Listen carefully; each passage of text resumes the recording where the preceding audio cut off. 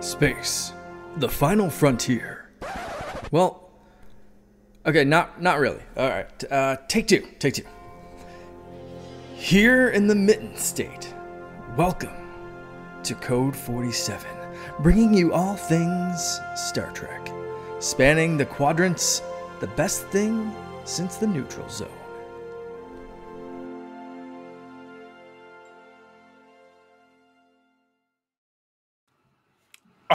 All right, back again with episode 130 of the Code 47 podcast on the Secret Friends Unite podcasting network. I am your host, Trek Lord of West Michigan, your humble servant, Charlie Carden, joined as always by the guy, my wingman on this Star Trek journey for 3 whole years now, just about, Mr. Peter Stein. Yeah, I know, right? Show's been around. It'll be 4 years this September. And as I've mentioned before, I've had a shifting period of different hosts. Aaron has been our most consistent host, but he's got a very busy life, so he's just with us here and there. But Peter's my guy. So I'm grateful for Peter. How are you this morning? I'm doing all right. Glug, glug, glug. That's what I like to hear. Sorry about that. But yeah, we are back with an action-packed show. San Diego Comic-Con happened since the last time we recorded. There was a Star Trek panel, and oh my goodness, a lot going on that Star Trek panel. There's a bunch of stuff that happened. You bet. So we've got a pretty robust news section. We're going to slide into talking about 3 episodes of Star Trek Prodigy, and then we're going to keep talking about Star Trek Deep Space Nine. But before we do that, the butcher bill comes due, as Leah Dama once said in an episode of Battlestar Galactica. Hell of a butcher's bill, Chief. We do talk, but no, this is a pleasant one because we're talking about our Patreon. Some absolutely awesome folks that contribute to us financially and spiritually, as it were. So it gives us the opportunity to make additional content, push out ad-free content, early content like this show always comes out 24 hours earlier on the Patreon than it does on the regular feed. So we are grateful for that. Those folks, we added a little bonus shout out tier going forward. Our besties is Chris 1H1D, who's a guy who was just on our exclusive Patreon chat with us earlier this week. Super fun guy who's guested with us a bunch. Derek Trevelyan, who is my figure collecting partner here in the Grand Rapids area. And then we get into some folks I don't necessarily know personally, but we have Francie, XEP, and my Uncle Tim, which Todd wrote Charlie's Uncle Tim, and I put in his last name is Haran, who is very cute. He gave me a check for $24 last year. He said, I'd like to support you. So I signed up myself. So now I'm a Patreon. We're Patreons together. It's wonderful. Nice. Our nice regular folks on our Friends with Benefits level, which I talk about all the time, is John Sedorf, the awesome Phoenix Sisters Entertainment, friend of the show, Kelly Gentner up there in Wisconsin, and her partner, Krayley, Brendan Myers, Corey and HD, and Matthew Keel. And our superstar folks are the BFFs, the wonderful, nice family of the Twin Cities. Sean was on our Patreon cast earlier this week. It was my first chance to really meet him. But his kids are Stella and Henry. They always get the great shout out. So we're very grateful for them. Again, if you'd like to visit patreon.com/secretfriendsunite, try us out for 7 days. See if you enjoy the bonus stuff that we produce. Peter and I do a great show recently called The Facts Geek Life, where myself and a frequent collaborator like Peter take a genre show. We take a season and break down a number of episodes. We are just hitting the midway point of talking about Ron Moore's Battlestar Galactica, Peter and I, and it's been fantastic. So it's a trip. It is a trip, but a lot of other great bonus stuff on there, like a comic book based show that I do with Todd Oxford, my main partner, called The Spinner Rack, which airs on alternate weeks. So yeah, pop on over there again, patreon.com/secretfriendsunite. Try us for 7 days, and if you like it, stick around. All right, okay. Off with paying the bills, and on to talking about the news. My God, San Diego Comic-Con was now just a couple weeks, but not even a couple weeks past. There was a Star Trek panel where we got 4 big things that I've highlighted. I'm gonna name them, and then we don't have to go through them every single tiny little bit, but I'll name them. I'll let Peter do the and then reactions. We get a mini one, which is hilarious. Yes, exactly correct. We had a 5-minute sneak peek of what I'm guessing is going to be the season premiere of Star Trek Strange New Worlds. If it follows their normal pattern, probably. Yeah. Now, we do not have a date yet for that, but due to the writer's strike, I would not be surprised if that nudges its way into 2025. But you know what? That's okay. because we do have something. I'm going to jump ahead in my notes here. We do have something confirmed for October.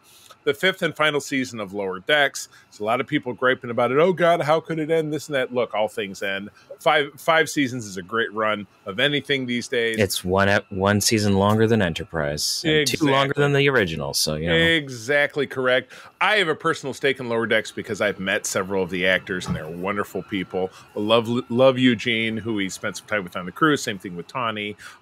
Just great folks. A teaser for section... Point. Yeah. Some point I'll meet him. You will, I promise. Teaser for the Section 31 Star Trek's first TV movie, which we'll be getting again in an undesignated time. Even though we had one that was a theatrical release that had the special effects of a TV movie. Yes. Star Trek 5? Yep. Yeah, oh boy. Yeah, exactly. And we did get some great new cast members for the Starfleet Academy show, which I believe is going into production kind of as we speak. I know they were weeks away. Short. If not next week, it's shortly. Absolutely. So, Peter, jump in. Which one of these 4 things that you heard about has you the most excited? The thing that has me the most excited is Lower Decks. I have been unabashedly a fan of Lower Decks. I know that it's silly. I know that it's not for everybody. But I love the fact that this show is goofy, but also really, really loves the universe that it's in and loves to make fun of it. It embraces the camp of Star Trek. And it's so much fun. Big time. No doubt about it.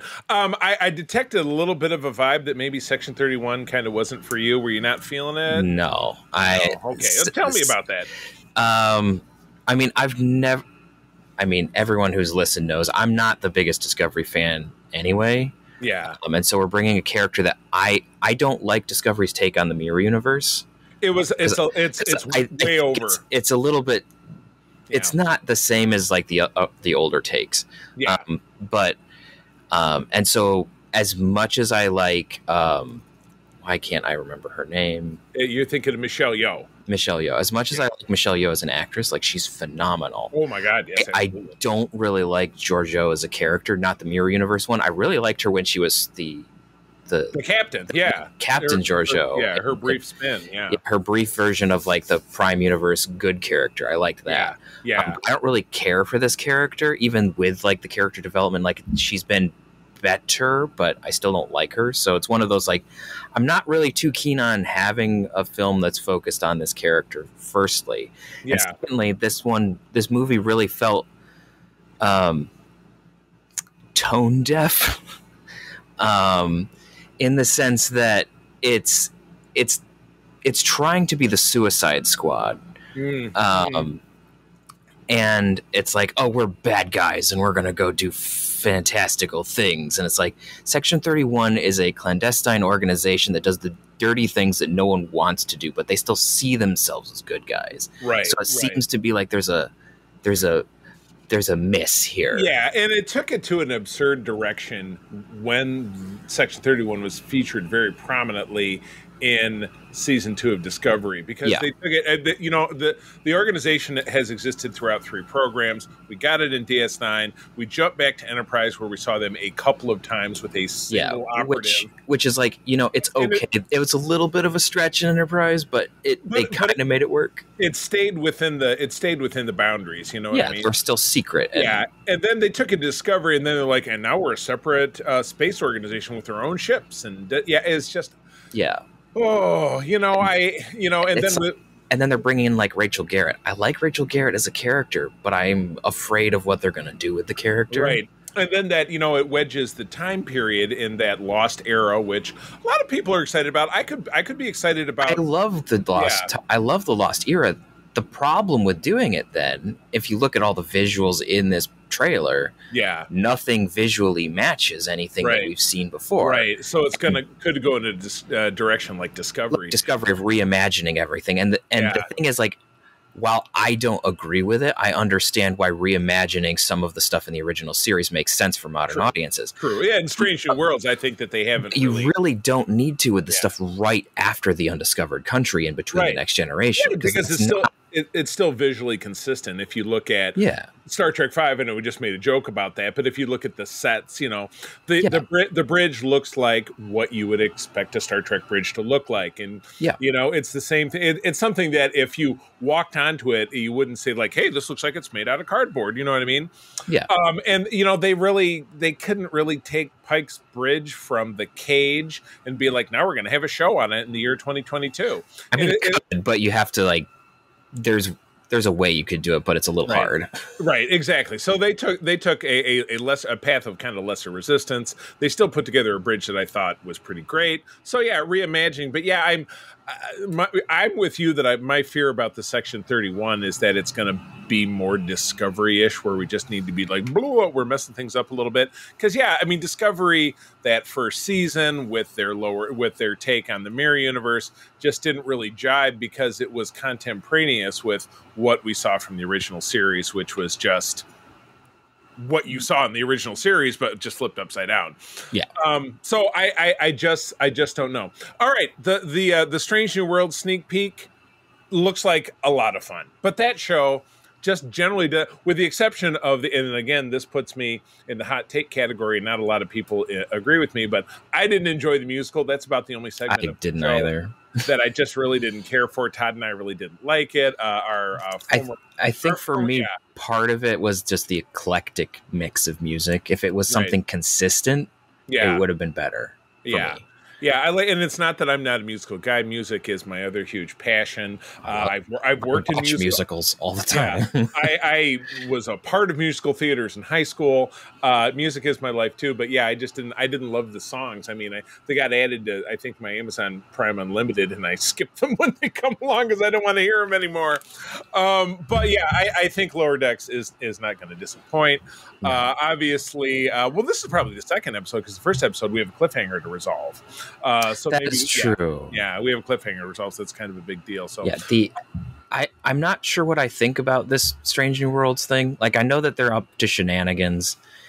They're just bringing back a thing that I'm not the biggest fan of, which is that DNA modification thing.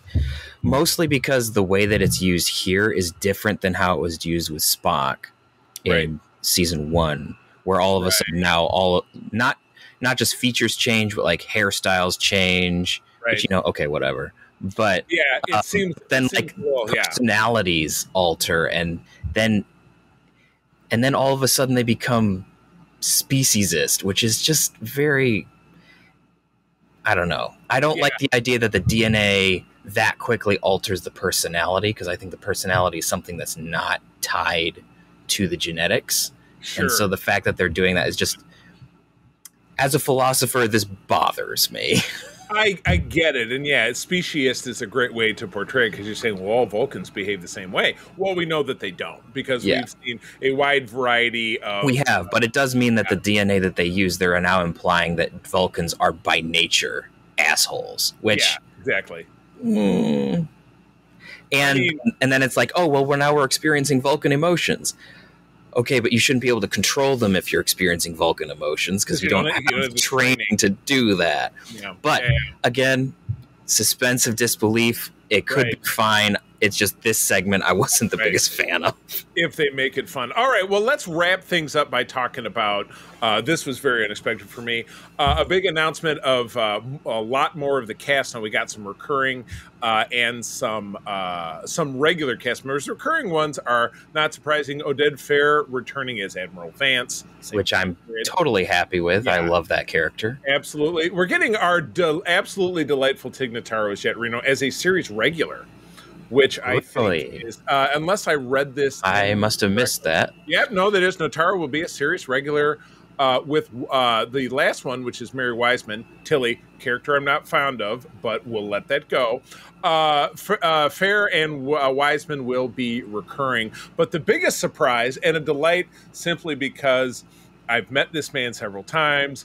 I've had fun conversations with him.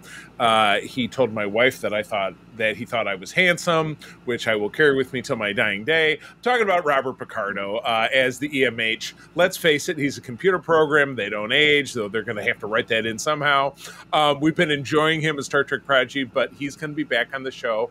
as a series regular. Oh my God, he is a delightful human being. Hilariously, there was a comment that like they decided that once they saw him in Prodigy season 2, and it's like, then why did you cancel it? You right, goobers. exactly. Well, I don't know. I don't know that Prodigy is dead. I think it was just was floating. It was floating. It's in limbo, and there's a question as to whether or not it's going to get a season 3. But it's just a weird one of like, well, then why did you drop it? And right. Exactly. Yeah, put your money where your mouth is. But anyway, kudos to that. I love Robert Picardo. We do have other cast members. I hope that he's at least able to, give input to his character so that the character is consistent. I feel that sometimes with some newer, not so much with Picard season 3, but with some other stuff where it's like they'll reference legacy characters. And it's like, maybe your dialogue isn't that great. But anyway, other cast members will include Karen Brooks, Bella Shepherd, George Hawkins, Karam, Diane, and Zoe Steiner. And, of course, series being headed up by Academy Award winner Holly Hunter with occasional guest star Paul Giamatti. So this is going to be a beast of a show. And I have my hopes and prayers that it's going to pull out of the dive that I personally felt Discovery was. I'm sorry. I mean, you and I, not huge Discovery fans. We're not missing, but Discovery does absolutely have its fans. And I want to always remind our listeners that we're respectful of that, even if you get Peter and I, we're of like minds about a lot of things, and we do have other people that come in and out of the show. We may not have loved Discovery, but that's okay, because it's there for you to love. We just don't happen to be the ones. But again, that's why we have over on Threads and on Instagram, Secret Friends Unite, at Secret Friends Unite, excuse me, and of course I am at the C3. If you feel differently about it, drop us a line. I'm happy to read thoughts from people who listen to the show on our program. We're it's IDIC, baby. It's about keeping your mind open to the different possibilities. So that's great news. There'll be more news developing, but the show would be 3 hours long if we talked through all of the bits and pieces. But let's move on to talking about episode 6, 7, and 8 of the second season of Star Trek Prodigy, currently available on Netflix. They did a super dump on July 1, so all the episodes are available. Both Peter and I have watched them all, but what we decided is that we broke them up into groups of 3 so that we could have a little bit more time to talk about them, and it would also wrap us up in time for the October release of the final season of Lower Decks. So, without further ado, Peter, episode 6, take us away. All right, episode 6, Imposter Syndrome. Hoping to hijack the Infinity before its scheduled destruction, Dahl and the crew create holographic duplicates to cover for their absence. Ferris Bueller. Shenanigans ensue. Oh my gosh, it's the Ferris Bueller. I might have to put that in. So, all right, well, tell me how you're feeling while I try to name this episode. Well, this episode is a bunch of fun where they're trying to figure out like, we need to capitalize on the message that we received in the previous episode. So they decide they're going to take the Infinity, and they're sitting there trying to figure out how they're going to do that. And then they find out that the Infinity is going to be destroyed by being thrown into a sun. Oh man, I tell you, that's the way to deal with your vehicle issues. It's kind of like an insurance scam. Like, I got to get rid of my old car, so I'm just going to park it downtown and leave the keys in the ignition. Almost, except this time it does blow. It's supposed to like disintegrate, but it is kind of funny. It's like, how do we destroy the ship? Well, we're not going to like set it to explode or just sit there and watch it. We're throwing it into a star. Right. Okay. Exactly. Which correct. It works. It's just amusing. Right. It would work if the kids didn't again steal something, which they do. Which they do in the end. But it's hilarious where you have Rock and Jankum trying to program different versions of themselves, and first they're like they don't work very well, and like Jankum is like climbing the ceiling, and they're all glitching. Ultimately, when they use the holograms kind of turn on them. They're chasing them around, and there's a lot of this and that, and ultimately, obviously, when the kids escape, the holograms are reintegrate like they had to, because they were glitchy. They rebooted them, and rebooted them. But when they rebooted them, different personalities ended up in the wrong avatar. Not the memories and not the names, but the personality matrix got switched, which lends to some massive goofiness in the next episode. Absolutely correct. So, yeah. So this was, I wasn't like over the moon about this episode because I felt like it was, I noted it was a pass-through episode. And I said, it was kind of we need to get from they figured it out to now they're doing a thing. Yeah.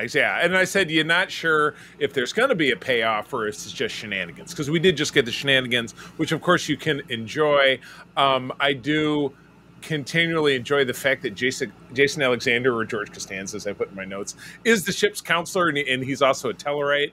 There's a really funny line in there where you have Jankum has like this existential crisis because he thinks he's not the real one, because they do this thing with a replicator. Whoever can do it, fix it best is the real Jankum Pog. Oh, so geez. The real one that we know as the audience comes out and he's like, I don't know, who am I? What am I?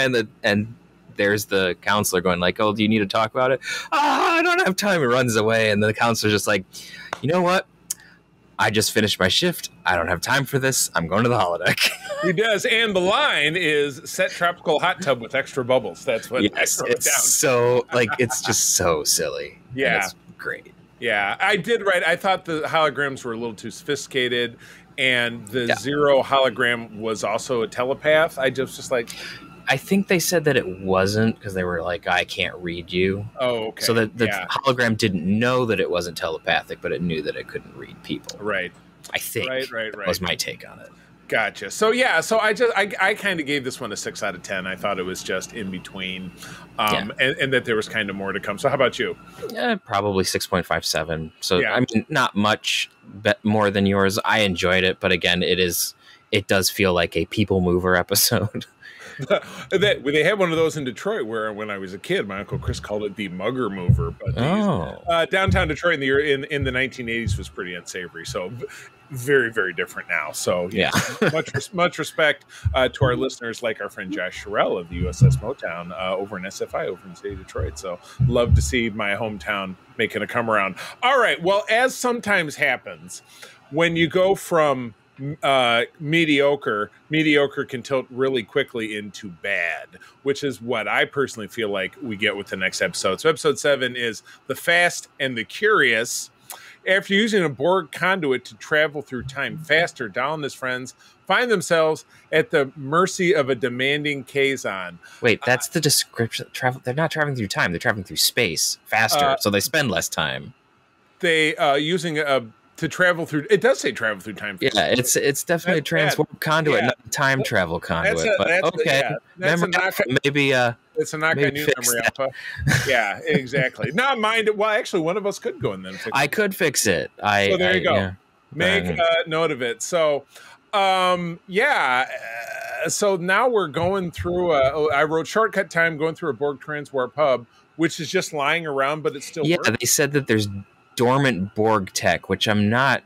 But if it's dormant, it's a little bit of a weird. I mean, dormant Borg stuff always works. It's just a little weird that it's like dormant, because it's like we just had the Borg in season 1, so obviously the Borg are still around doing stuff. So why is it just? I don't know. Yeah, because it's before their big Waterloo is at the end of obviously the 3rd season of Picard, but this is also not that long after what we thought was their Waterloo at the end of Voyager. Well, I guess it's several years, but our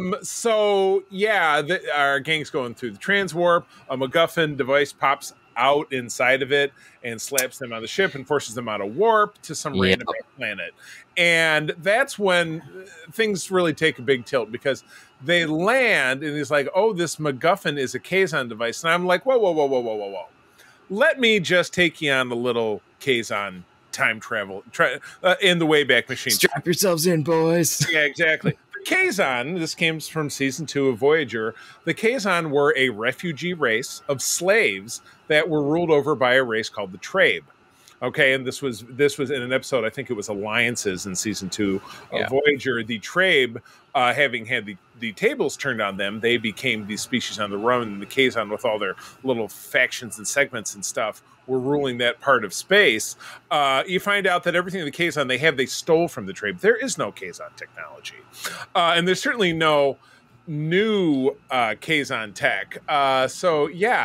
And I wrote that they were just kind of a janky ass group of dummies. They were not masterminds. They weren't like, I'm a great Kazon scientist. I mean, they couldn't make a replicator work even after they stole it. Just the Kazon sucked. It was a reason you never really saw them again after season 2. There's a reason no one really likes them. Yeah, they were a villain that they tried out, which Voyager had several. Each show had several. The Ferengi were supposed to be the big bad of TNG in the first season, but they were so much of a joke that they couldn't do it. That they became and they transitioned them into being something else, but that just really doesn't work for this. So I literally call bullshit on the rest of the episode at this point. That just really yanked me out. I mean, the whole thing turns into, the Kazon guy wants him to do this race, thus the name of the episode, a riff on the Fast and the Furious. And it turns out there's like a Landru style computer running things, and it tries to overtake Zero, and to destroy it, Zero has to throw himself into it, and it cripples his suit. So that's obviously running things forward. The part of it back on Voyager where we have weird time tendrils that pop out and they grab that's the only really plot relevant thing in this episode. Otherwise, this is just a total loser, and I don't have a lot more to say about it. I mean, do you? It just was a real dud for me. I don't have a whole lot more to say. I mean, the only thing that we really get is some more development sort of the Dahl really wants to be captain, but really shouldn't be because he's a little bit too impulsive. Yeah. Which we've known for since like episode 3 of season 1. Right. So that's not a new thing. But so outside of that, we really don't learn a whole lot or know a whole lot more. Yeah. I mean, I was sitting there grinning a little bit because it's a supercomputer like Landru Agamus, and so I'm just like, another computer doing weirdness. Okay, is it the come for the festival? Yeah. So I like that was funny. That was funny to me. Because back on Voyager we don't even get much of anything other than Majel trying to talk to Gwen, and then finding Gwen missing after there's a time stop, which that's the important part. But other than that, the rest of this episode is kind of the Kazon are robots because the computer's creating things to just race, and there's no real reason to why this is continuing to keep on going. Other than I seek perfection. Okay, so you're sort of trying to be the Borg, but you're not. Right. So it's kind of a Borg. Oh God, I just came up with a Borg Miller Lite. There you go. There's the name of the episode. There you go. Yeah. Borg Filler Lite. Borg. Oh my God. Borg Filler. Sorry, I know this is great radio. Borg Filler Lite. There you go. Oh my gosh. All right. So this was like it was a 5 out of 10 for me. This is a cheap Fast and Furious knockoff, and Fast and Furious is terrible anyway. If you don't agree, please fight me on the internet.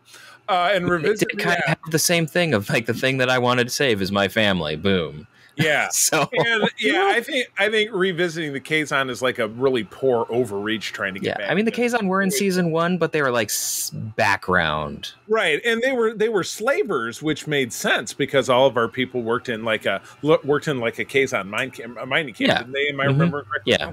So leaving them there is good. Bringing them back, like I said, making them like, oh no, they're bad. I mean, the way that I took Jankum's line at the beginning was like, oh, it's the Borg. No, it's the Kazon. Oh, that's worse. It was more of a, yeah, they're not good. But that's not kind of how the line was meant, unless it was like a double meaning sort of wink, wink at the audience. I don't know. Precisely. So, all right. Well, okay. Well, let's finish it up with our little. We've gone through these kind of quickly.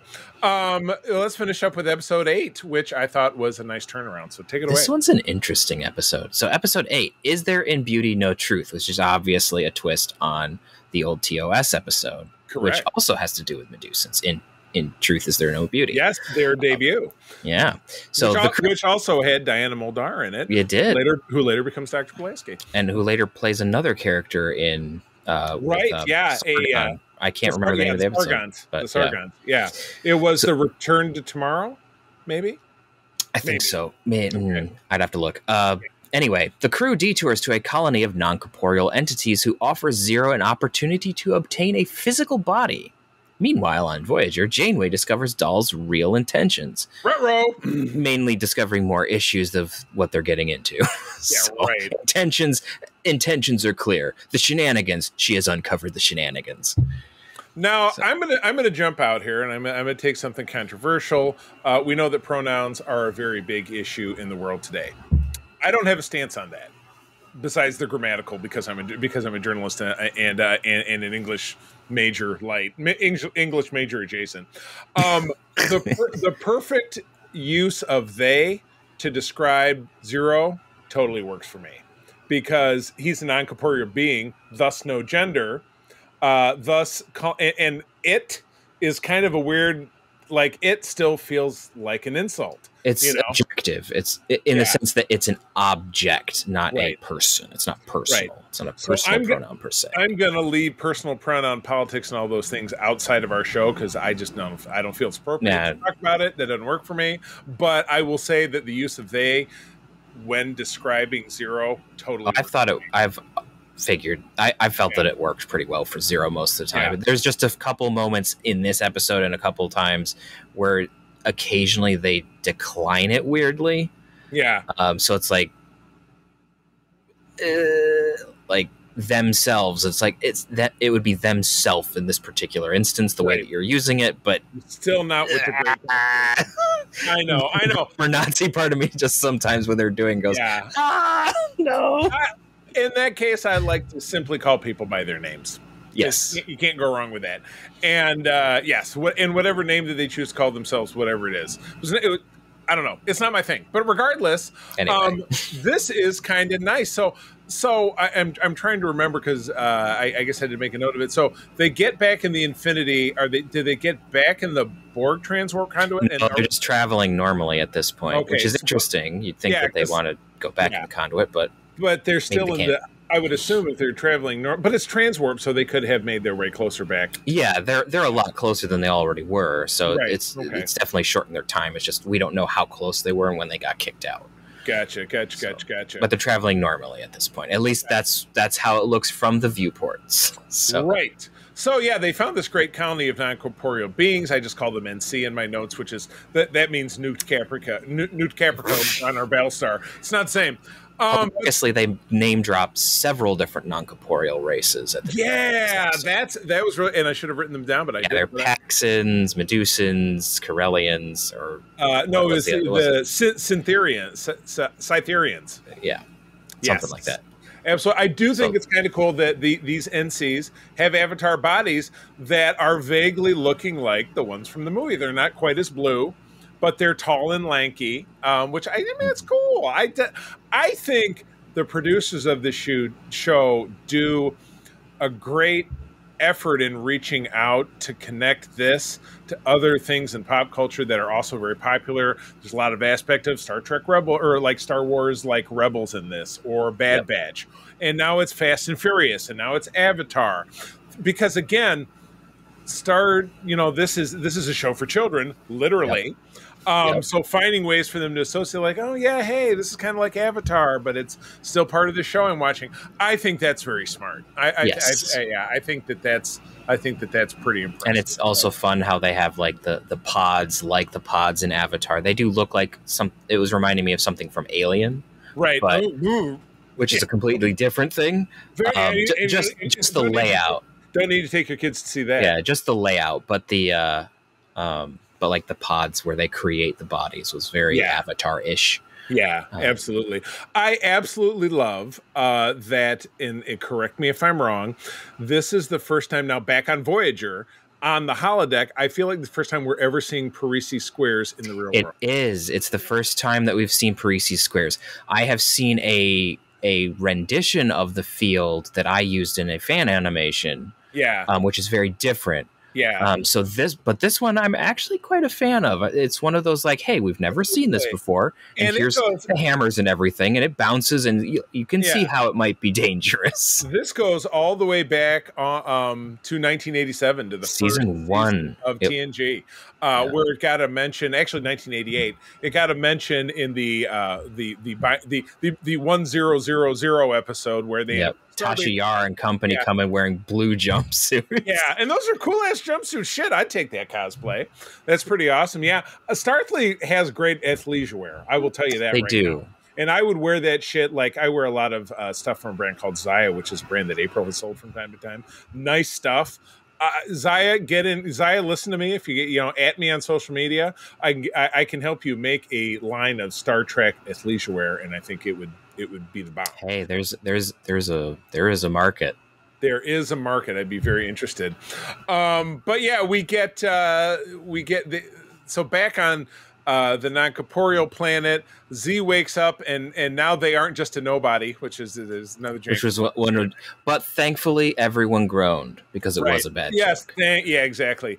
They have the Feast of the Senses belching contest. That works. That was funny. Yeah, that works. It's definitely a kid's joke, little boy joke, but it was funny.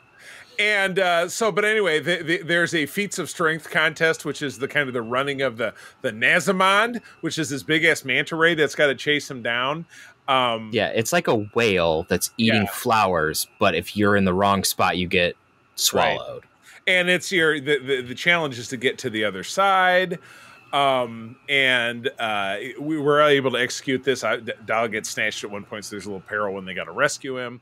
But at the other end of it, Z is faced with the choice from the other NCs. They say, well, the strength of your avatar comes from this planetary atmosphere, blah, blah, blah. It's kind of like the Fountain of Youth or the Grail Temple in Indiana Jones. Like, you've got to stay here. If you want to be eternal, your body will start to degrade. And he said, I really just want to be with my family, so I'm going to go. And I thought that was fantastic.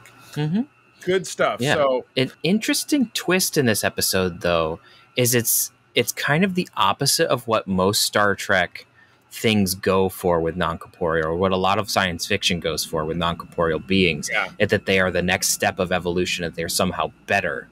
It's sort of a transhumanism. No. But this idea, the idea that's positioned in this episode, which is interesting, is that there's something lacking without a physical form, because you can't fully experience reality. Yeah. And so there's something very interesting about the fact that this episode took that as its kind of base message. Mm-hmm.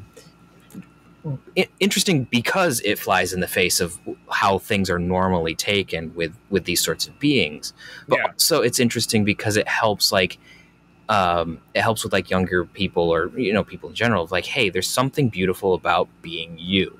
There's something beautiful about being this that you can touch, being able to touch other people, being able to see things, being able to touch things, taste things, do that belching contest, that sort of thing. Right. So it's really interesting how this one is very, very positive about the nature of physical existence. Because some of us in the modern day just tend to live in our minds so much. We're so detached. We're living in the digital world with computers and games and all of that stuff. But this episode is like, no, there's something really good about being outside, or being out and being real with other real people. And so there's something. It's a great example. Like yesterday, you joined me on the pickleball court, had your first experience playing pickleball. True. There you go. So it's like there's something really, and that's kind of why I think they did something where they twisted around the title of the TOS episode. Yeah. Because is there no beauty? Is there in beauty no truth? Like, is there in our physical form? Is there not something that's true and beautiful and good? And so so this episode gets like really high marks for me because of that like underlying meta. So yeah, I agree. Yeah, this was an 8 out of 10 for me. I thought the Avatar plotline, I contradicted myself in my notes, but I kind of turned myself around.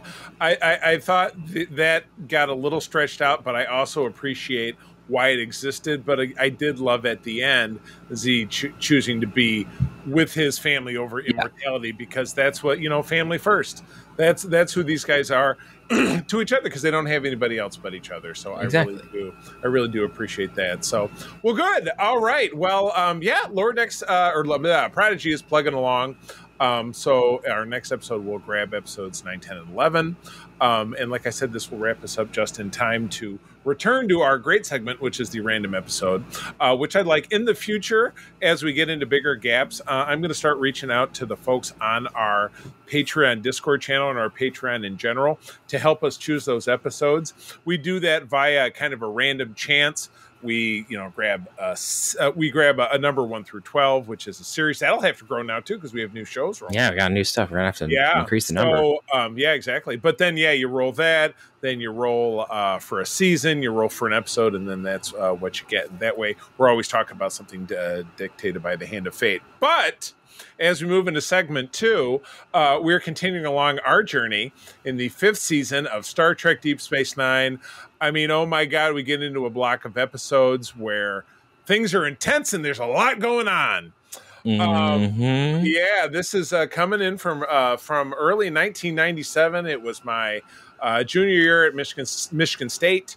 Heavy duty into watching every week, and I had friends who were into it, and it was just this was the closer to the end of the golden era of the 90s Star Trek, because again it's 97 and DS9 still has 2 years left, so there's still so much more to go. We're not even into the Dominion War yet, though. No, sometimes it feels like it, but we're not there yet. We do, but I'm the first 2 segments are a 2-parter. I will read the summaries and we'll discuss them kind of as one. Episode 14 is In Purgatory's Shadow. Director is Gabrielle Beaumont, and I know that she was quite well renowned as being one of the first, if not the first, female director of anything Star Trek. She had a long storied career of doing this. This is Robert Hewitt Wolf and Ira Stephen Bear, so you got the best of the best right in this deal. By Inferno's Light is the next segment. Les Landau and Iris directs, and again, Bear and Wolf writing this, both from February of 1997. Worf and Garrick journey to the Gamma Quadrant to investigate a coded Cardassian message. And in the second part, Gul Dukat aligns the Cardassians with the Dominion. The station must deal with the changeling infiltrator. Wow. Yeah. And again, shit goes south fast. This was one that you're like, because part 1 ends with the wormhole popping open and all these ships coming out. I know we're kind of putting the cart before the horse. And so you get this great, like, oh my God, I know it's only 7 days, but what's going to happen now? We're going to come back and it's going to be Battle Royale. And then, Gul Dukat running off to join the Dominion. I did not see that coming. But it does absolutely end up making sense at the end of it. But anyway, the episode starts out. There's a coded message coming through that's from a Nabran Tain that was Garrick's mentor, and so much more, as we learn in this episode and the next one. And so Garrick tries to steal a runabout and sneak off to into the Gamma Quadrant to find him based on this recording. He gets intercepted. Sisko says, Worf's going with you. And so Garrick is riding with Worf and annoying the shit out of him when they run into, which is classic Garrick. Yeah, perfect. I love stuff. Garrick. It's it works. Yeah, Andy Robinson, who again I've met him on a couple different occasions through the cruise and cons, and I think he is our guest at Grand Rapids Comic-Con this fall, so we'll all get to see him again. Ooh, so definitely look forward. I'm gonna have to meet one of my favorite characters. I guess. But anyway, yes. So they get captured by the Dominion by running into a bunch of ships. They get dumped in an internment camp where they find that the real Martok is here. He's alive. And as they all converge in a prison cell where they see that an Nabran Tain is lying there dying, and we see our first, this is not the first time we see a Breen, but it's the first time we hear one. It's the first time we still don't hear one speak. We haven't gotten. It doesn't speak at all. Yeah, it doesn't speak at all. But there's a Breen and a Romulan, so it's kind of this, There's 2 Romulans at the beginning. Yeah, right. Yeah, bye. One of them gets killed really quickly, so it's kind of a united Benetton of a prison cell. But the last prisoner gets shoved back into the room after coming back from interrogation, and it's Bashir. The problem is there's a Bashir back on the station who is not a Bashir. That is the changeling infiltrator. Yeah, I mean, of note, he is wearing the uniform that we only switched from about 10 episodes ago. Not even. So it does show that it doesn't have to be that long, but it does kind of make it a little weird sometimes. And we've also learned that, Star Trek uniforms overlap so greatly that you don't even necessarily know when people stopped wearing them. You never really saw those two uniforms, meaning the one that people watch us on YouTube that Peter's wearing now, which is the black and gray, or the Voyager Classic, which is the black jumpsuit department color shoulder. Yeah. Which is the uniform that has had the single most appearances, because it was 4 seasons of DS9 and 7 whole seasons of Voyager, plus appeared in Star Trek First Contact. And for my money, using the costumer that we use for our various cosplay, probably one of the best uniforms out there that they make, because for its accuracy, I think. Yep, that one's the most accurate out of all. But at any rate, yes, things start to... Dukat shows up on the station because he's going to help out. They know the Dominion is coming because Kira tries to go find them, and all their listening posts are going dead. And so, as I said, the wormhole pops open at the end of episode 1, and all these ships come out. And then we segue over to the first part of the next one. Everybody, Kira's on the Defiant. I love how the runabouts come out like, we're going to help too. It'd be like if you had 3 kittens and a Rottweiler, and that's your defense force. You know what I mean? And then Dukat is the like a Chihuahua. I say that my dog is part Chihuahua, but the Chihuahuas are little beady eyes and they shit everywhere. That's Dukat. Yeah. But they beat the crap out of a Klingon force, and the Klingons have to come to Deep Space Nine to get themselves patched up. Yeah, exactly. So yeah, after it's revealed that Dukat is right, because he turns to run off and join them and reveals his true colors. Shortly after, Gowron shows up and he's all beat up, and Cisco says, "This is where Cisco is the history maker." He said, "You know what? This is the opportunity for us to put aside our differences. We have a common foe." And then he says, "I got a copy of the Khitomer Accords right here." And then and so he signs it. So you know what? The Klingon Federation kerfuffle is over. They're allies again. Yeah. So that's super fun. So everybody's preparing for an attack. And then suddenly the Romulans appear. Yeah, and the Romulans appear, which is never really addressed. For the rest since the Romulans were part of the original force to go try to attack the Founders' homeworld, you can understand, because the Romulans, as we know, listen to everything and try to be. Yes. They are up in everyone's business. They just don't like you to know that. Right. And so they just suddenly appear because they're like, oh, shit's going down in Bajor, we're going to show up. So it's like they are well across the neutral zone. They are nowhere near where they're supposed to be, and they if Deep Space Nine. That's what's crazy, because if you ever look at the galactic map, I have one hanging in my dining room. The Romulan Empire and where DS9 are couldn't be any further. Yeah, they're like on the opposite sides of the Federation. Yeah, exactly correct. You got to go through the entire Federation to get there, which is hilarious because it means that you had a fleet of cloaked warbirds just flying through the heart of Federation space, going like, "Yeah, we're not up to anything. We're just going to deal with the Dominion." For all you know, they could have taken the long way and going through the north.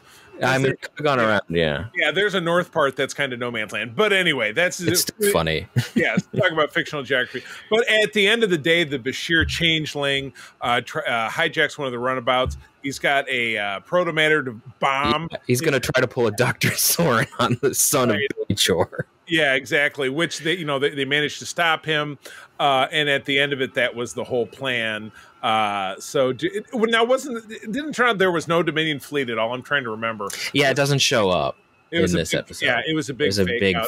They just wanted to get all of the Alpha Quadrant forces in one place and blow them up. Right. And so Dukat comes back on. Now, during this, when Dukat left the station, he excommunicated his daughter, said, "You're not my daughter anymore because you want to stay here and you're in love." And you like Garrick, who I hate. Yeah, exactly. But then, Cisco says, "Well, you would have killed your daughter," and he's like, "I don't have a daughter anymore. Fuck you. I'm evil. Meh. Give me a mustache. Give me the mustache that his cousin. You know how his cousin had the mustache? Had those sideburn thingies. Yeah. When Mark Alimo appeared as the first Cardassian in season 4 of TNG, he was going Maset. So kind of twisted. He didn't have quite a mustache, but it was getting close. Yeah, it was just to touch the sideburns. I'm not changing the name of my sideburns, but I'd be tempted to change it to touch my sideburns, but I'm not. It's too weird. Yeah, but there you go. But anyway, pivotal 2-parter. We will come back and discuss this one in depth. As I have it planned on our schedule. In the distant future, once we get through the entire series, we're going to come back and explore most all of the two-parters Yep. as a really drill down. So we'll get in this. But for now, extremely important episode. I consider it as a one, and probably of this group of episodes, I'll go on record as saying this is my favorite, without a doubt. So we can get that out of the way. All right, episode 16 is yours. Episode 16, Dr. Bashir, I presume. Directed by David Livingston. Story by Jimmy Diggs. Teleplay by Ronald D. Moore. My guy! Aired on February 24th of 97. Julian Bashir is selected to be... Day after my 21st birthday. So here was me. And you got to watch this episode. Right. Julian Bashir is selected to become the model for a long-term medical hologram, not to be confused with the emergency medical hologram. Right. Until a family secret is revealed. Our B-plot includes Rom having difficulty in telling Lita something important. Aww. How wonderful. What a wonderful... So we do get... talking more about Bob Picardo. He gets to play Zimmerman. He gets to play Zimmerman, who we met in two... we've only seen him once so far in Voyager at this point. Yeah, we see him again later, I think. His second appearance happens in like I think the sixth... I think it's 6 or 7, yeah. Yeah, but yeah, he comes along as the real Zimmerman. We met him as a holographic Zimmerman in Voyager in season 2 when he was used as a patch to fix the doctor's program, which is great. Yeah, exactly. He's the digital Band-Aid. But yeah, he comes in. He's super obnoxious. He's rubbing everybody the wrong way. But he has to interview everybody to learn about Bashir, and we have kind of the classic interviewing everyone, but every shot it'll go to him and then go back and he's talking to somebody different, go back talking to somebody different. The best part of that is O'Brien saying, so you're really not going to get back to what I'm going to say, right? Yeah, no, it was totally confidential. He says, well, he's one of the greatest guys I've ever met. He's just really wonderful guy, and he's like my best friend. He was like, but you're really not going to tell him, right? Classic. Yes, exactly. But yeah, the secret is, don't tell him that because I need to give him shit. Yeah, exactly, all the time. The secret, Bashir does tell Zimmerman early on. He says, well, it'd be great if you didn't contact my parents because we're not close, and it just would be really weird. And then Zimmerman, like the butthole he is like, note, talk to parents. Yeah, and he brings them to the station, and Bashir is just, his face goes white, and he's like, because he really doesn't get along with his folks, and you don't know why until they inadvertently have a conversation with the holographic version of him, of Bashir, who's being produced, by saying, at no point will we tell him in our interviews that you were actually genetically engineered as a child. And everybody watching it was like, I'm sorry, what now? I mean... Siddig El-Fidel was kind of the same way when he read that line in the script. Yeah, exactly. And then, so it's while this is all lingering before his plan is to then resign because someone with genetically enhanced abilities can't be in Starfleet, which it makes sense. The whole Khan thing, I get it. But he explains his life story to his best friend, Bashir. He said, I was essentially disabled as a kid. I was very slow, didn't understand simple things as a child. So by the time I was 7, my parents took me off world, and then they had this done to me, and my life really changed overnight. I gained 5 IQ points a day for 2 weeks, and I just, they kind of right-sided me. So yeah, and he's like, I'm going to quit. And then he goes to Sisko's office to quit. And Sisko is on the Hollow Presence thing, which again, this is one of its lingering appearances. I feel like it doesn't show up much more after this. But it's the Starfleet JAG who's saying, I just made a deal with your dad who's going to go to prison for what he's done. But then he said, it's a very serious deal, for every Julian Bashir out there who's good and uses his ability for good, there's another Khan waiting in the wings. And we just can't have that, but you're a good guy and you got a great service record, and we want to keep you. But this was kind of a bridge that was needed to mend the rift between Bashir and his parents, because his dad is just very one of these. He's totally full of shit. He exaggerates. I mean, everybody knows. I know some cosplay photographers like that. They talk big about, I do this and I got this deal, that. A lot of them are really full of crap. And if the person who I'm talking to listens to my show, you know who you are, but you don't. So it's okay. But I'm thinking of one person in particular. I can't stand people who basically S their own D. Sorry, pardon me for saying so, but you know where I'm going. But that's basically what his dad is. His dad kind of thinks he's king shit, but he's accomplished absolutely nothing. But it is great to see somebody who is so self-obsessed finally step up and do the right thing. So I love that about this episode. The whole long-term hologram medical thing kind of goes away, and Zimmerman's like, well, I guess it's time for me to go home. And that's when your B plot manifests itself, because through all of this, Ram is trying to tell Lita, how he feels about her because he's in love with her. And which we already know that Lita likes Ram, because that was mentioned on Risa. Right. Yeah, a few episodes back.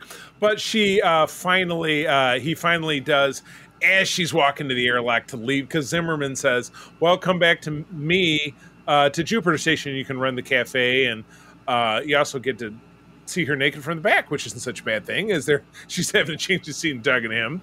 And she's like, well, I don't have a better offer, so I'm just going to go. And that's when Ram finally drops by and says, I love you. And she says, Ram, I love you too. And they have a weird kiss with the mouth appliance that Match Grodin chick has with the one tooth that sticks out. I'm like, I hope they pulled that out. I know I read a very famous, not related to this, but I read a very famous quote once that Terry Farrell kissing Michael Dorn as Worf and Dax got snagged on his tooth appliance and cut herself. And just like, ugh. I know, yikes. Talk about hazard pay. But yeah, a very cool episode. The Ram stuff is cute. The stuff with Zimmerman is great. And then the stuff with Bashir and his family is really very touching about a character that we otherwise don't know a lot about their background until this point. Yeah. Yeah. So I still tend to agree with Siddig Al-Fadil that making Bashir genetically modified kind of takes something away from him. Yeah. It's not the worst decision ever. Like, I'm not going to say, oh, they never should have done it, but it's definitely something where there's moments where it makes you feel like some moments weren't as genuine, like Miles and him playing darts. There's a joke at the end of like, well, I wasn't trying as hard because right. Like, okay. So okay. I get it, but it's there's I don't know. There's something about it that doesn't quite work.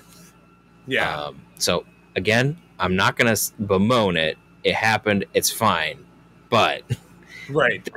I do tend to agree more with the actor that it feels a little weird. So yeah. It doesn't necessarily change how the character behaves in the future. It just sometimes they do have to then like, oh well, can't do this now because of whatever reason. Yeah, so right.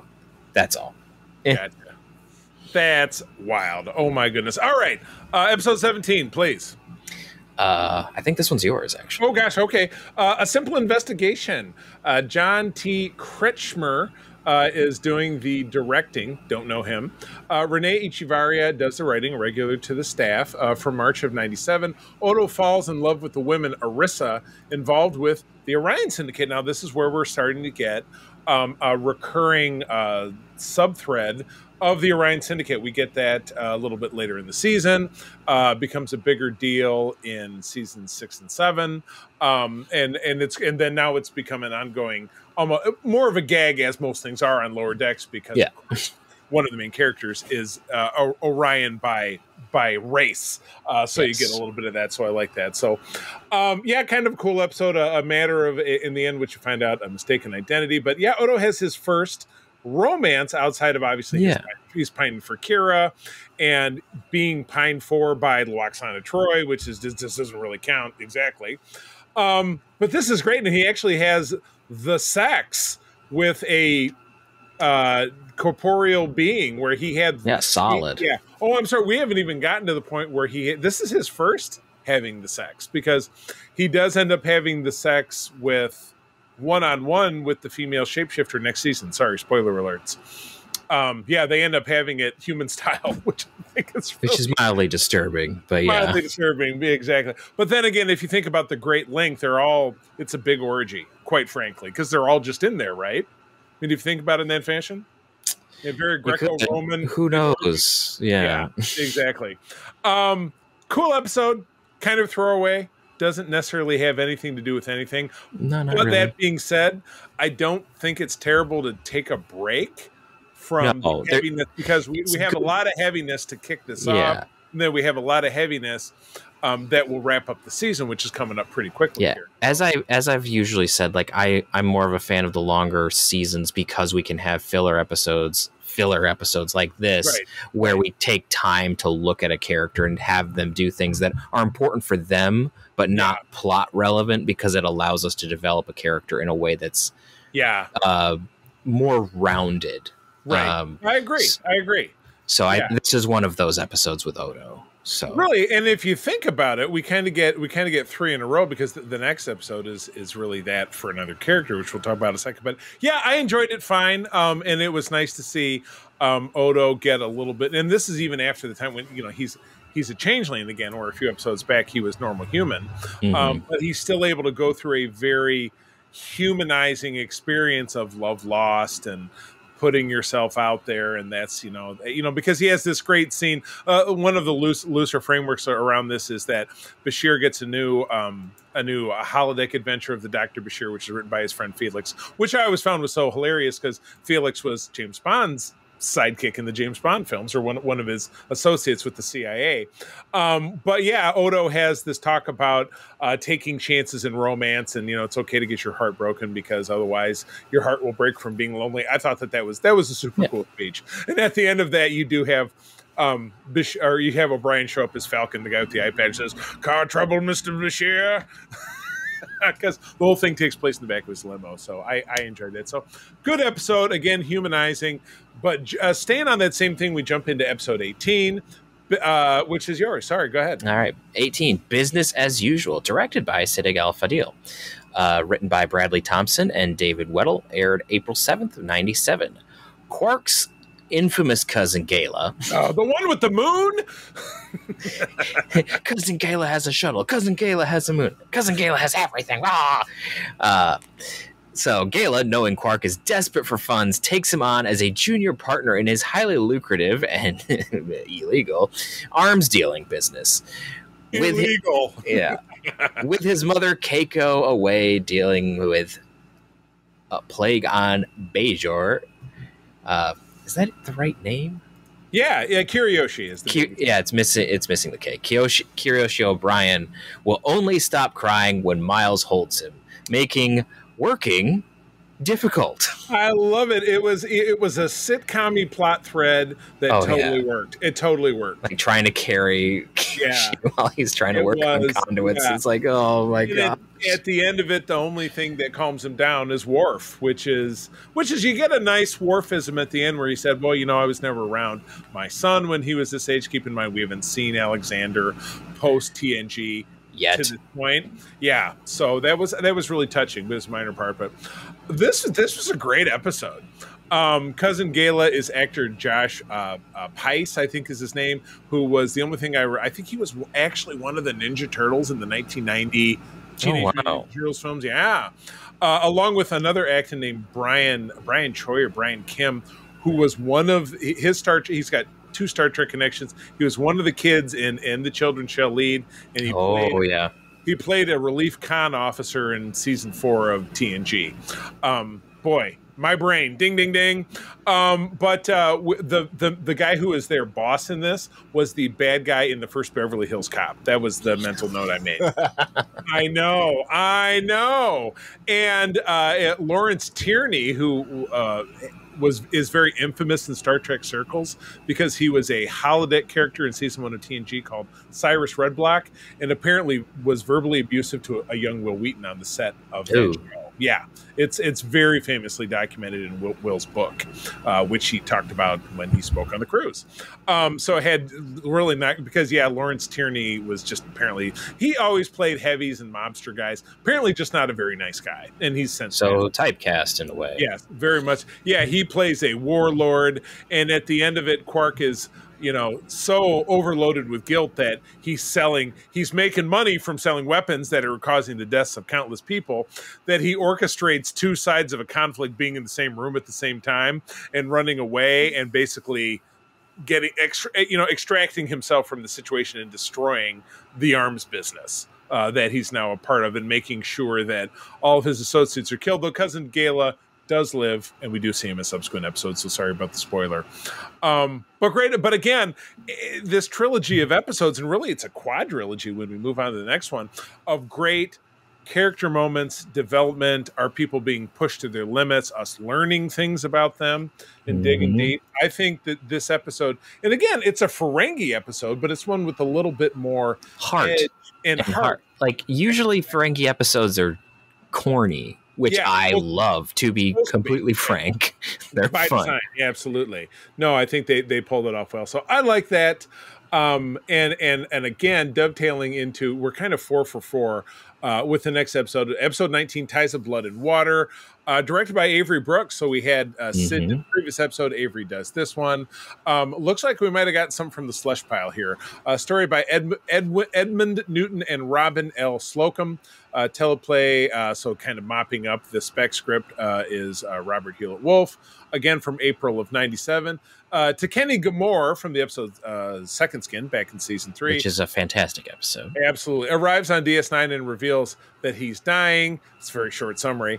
Dukat and the return of the fantastic Your Friend and Mine. Why have I just forgotten Jeff Combs' name? Oh my God, Jeffrey Combs returns. And this we learned that the Vorta are a species of clones. So this is because we believe that his character Wayon did die in season 4 on his first appearance because he was killed by his own troops, which reminds me of a great line. You've seen the movie Animal House, I assume. I haven't actually. Oh my God. Well, there's a great bit at the end where they're doing the recap of all the characters. Like, here's what happened in their future. Douglas Niedermeyer killed in Vietnam by his own troops. pretty much the same. Go see Animal House. Now you have an assignment. that is a classic. It's revealed. Dukat shows up and realizes that this Kenny Gamore, who has been living in exile, and he's a revolutionary, and that's why he was kind of taken out of play back in that episode in season 3, has a head full of Cardassian secrets. Dukat wants him muzzled, so he makes this offer, because Kenny Gamore's whole thing is that he's trying to find his long-lost daughter, who is a deep cover operative. The Cardassian government set up this flim-flam where they made it look like Kira was this daughter, and of course she was not. So Dukat says, hey, if you come home, I know where your daughter is. Like, he's just Cardassian stuff full of shit. Yeah, he is. Yeah.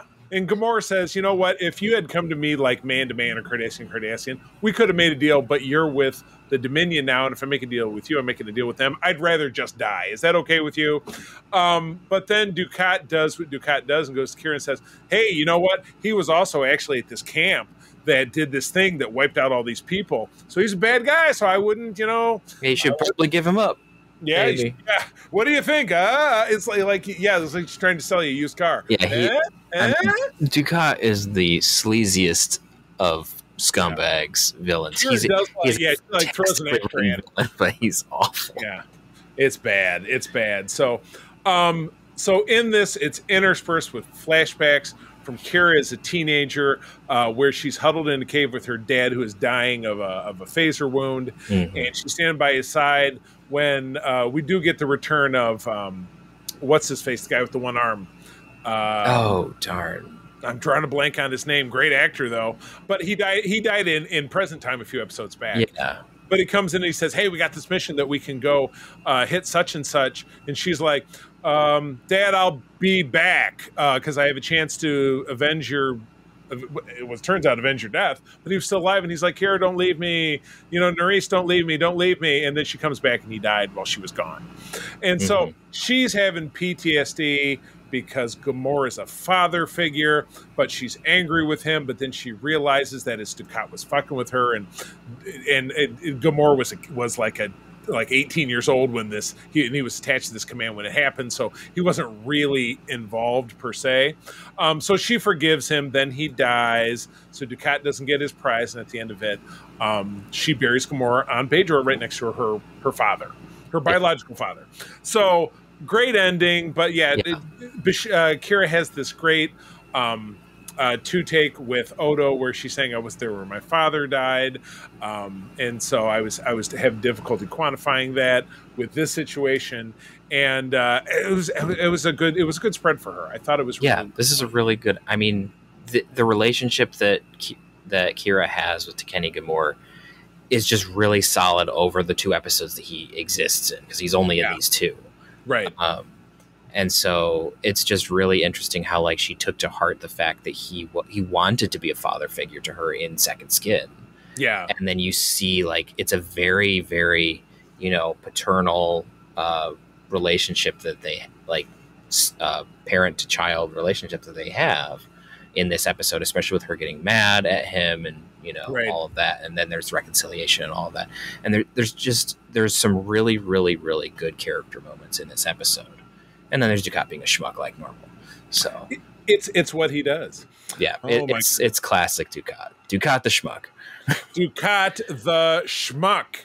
Oh my goodness. Well, that takes us out of these segments. Let's do a favorite and a least favorite. I already went on record and potentially agree with me, but if you feel different, love to hear it. Best for me was 14 and 15, which is the 2-parter, which does deliver the Cardassians into the hands of the Dominion. We didn't even mention the real other big reveal is that Tane is Garrick's long-lost father. Right. We didn't even mention that. We forgot to mention that, which is also explored extensively in Andrew Robinson's book, A Stitch in Time, right, which now is an Audible copy where he reads it, which is fantastic. I have it, and I listened to maybe the first chapter. I listened to the whole thing. It's great. I really have to get back to it. So, but yeah, that is available on Audible. And I did actually have the pleasure of listening to Mr. Robinson read a chapter of that when we were on the cruise. Oh, that's fun. That was pretty great. But yeah, that's my number one favorite. If I was to pick one that was less interesting, as I said, I felt they were pretty good, but I would probably say A Simple Investigation was just okay. What I mean? Just because it was kind of low stakes, no stakes. It was a zero-sum game at the end of it. The woman came along and then she left, and Odo learned something a little bit, but yeah, kind of, maybe, sort of. Sort of. So how about you? I kind of want to go with Ties of Blood and Water as being my favorite. Nice. I just really like that relationship between Gamora and Kira. Yeah. It's just really solid. I think this may have been one of Avery Brooks' first episodes that he directed. And it's great. It's a really good episode. Yeah. Least favorite. I would agree with you that Simple Investigation is probably the least in terms of just, it doesn't do much. Yeah. For me, my least favorite might be Dr. Bashir, I presume, just because I'm still just not a fan of the genetic engineering plot reveal. Because the episode's fine. The episode's good. It's just I don't really like that story element when it got brought in. Yeah. And so just for that reason alone. But if we're going for like the reasons that you were picking 17, I would have to go with 17 too. Right. I hear you. Very good. Awesome. All right. Well, we jump into... this was part 3, so we'll be jumping into our last 7-pack of episodes. So we'll be wrapping up DS9 next week around. So, Peter, thanks for joining us. Everyone, thanks for listening in. Peter, where do people find you out there? Well, you can find me around the interwebs at Petrus Aquinas. I'm mostly active on Discord, where you can find me on the Grand Petoskey channel or the Secret Friends Unite channel.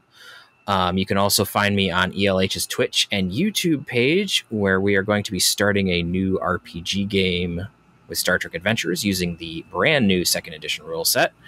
Nice. I have no idea who I'm playing yet, because I have not decided, but you'll hear about it next time, I'm sure. Absolutely. And then you can also find me behind the scenes on Starship Excelsior, which has a new episode as of last week. Oh my God, I gotta get around tuning in on that. That's good. It's a great show. I'm only in as a voice. Like I'm a lead in a very, very short episode, and then I'm background voices in like 2. How exciting. Good but deal. I do transcription for the rest of them. That's my behind the scenes. I love it. Good deal. Well, as always, you can find me over on Instagram and Threads at the C3 TheCeeThree. Very, very active on the Discord for Secret Friends Unite, the USS Grand Petoskey, and of course our United Trekkers of Michigan, which is a Discord that April and I started up. We also are starting up a fun Facebook group called Geeks and Sneaks, which is just about people who are passionate about not only geek culture, but alternate to that, also just physical fitness, where we're going to talk about our journey of getting in shape, playing pickleball, going for long walks, bike rides, things like that. Yeah. So, but that's it for this time around, friends. As always, thank you for joining us. I'm going to tell you that sharing is caring. To keep on trekking. Peace and long life. This podcast is part of the Secret Friends Unite podcasting network, available on Apple Podcasts, Spotify, and podcast services around the galaxy, as well as video on our YouTube channel. You can support Secret Friends Unite by becoming a Patreon member, get bonus programs and more over at patreon.com/secretfriendsunite. Join our Discord community for even more discussions on all things geek. For all the latest updates on Secret Friends Unite, make sure to follow us on Threads at secret.friends.unite and visit secretfriendsunite.com. Find our merchandise at TeePublic and Redbubble. Thanks for listening, and may the Force live long and prosper.